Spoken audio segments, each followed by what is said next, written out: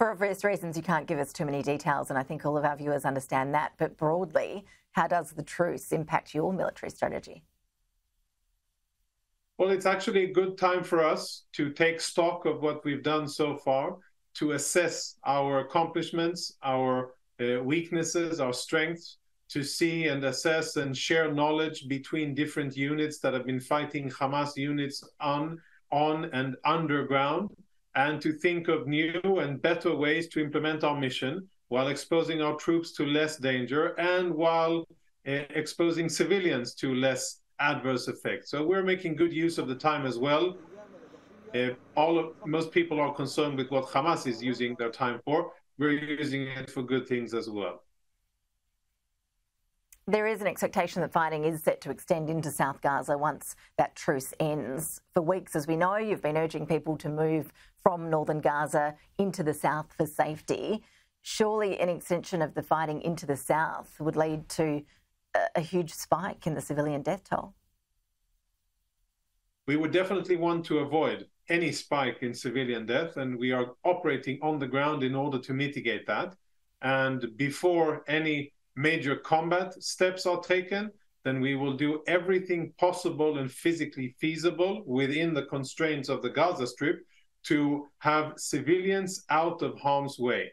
That is a very important goal for us. We understand the sensitivity. They are not our enemy, the civilians. Hamas is.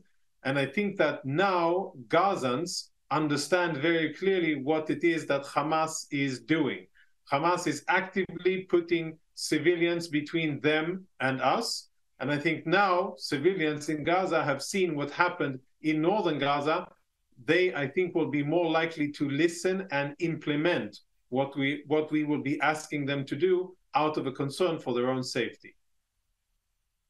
And what is that you're asking them to do? Because as we know, leaving Gaza is virtually impossible. So what advice are you giving those, I think it's 1.8 million people or so who are stuck in South Gaza, who are now bracing for fighting to increase in that region after this truce expires?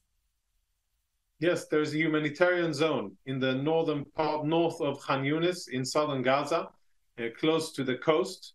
That is the designated area where civilians should go to in order to be in the safest possible location in Gaza. And that is what we've been telling Gazans for quite some time. Unfortunately, not all of them were able to do so. Hamas kept a lot of the civilians in northern Gaza, and that is a direct result. And as a result, the direct result, people were killed and injured, which is, of course, sad. And I hope that, I wish that wasn't the case, but it is.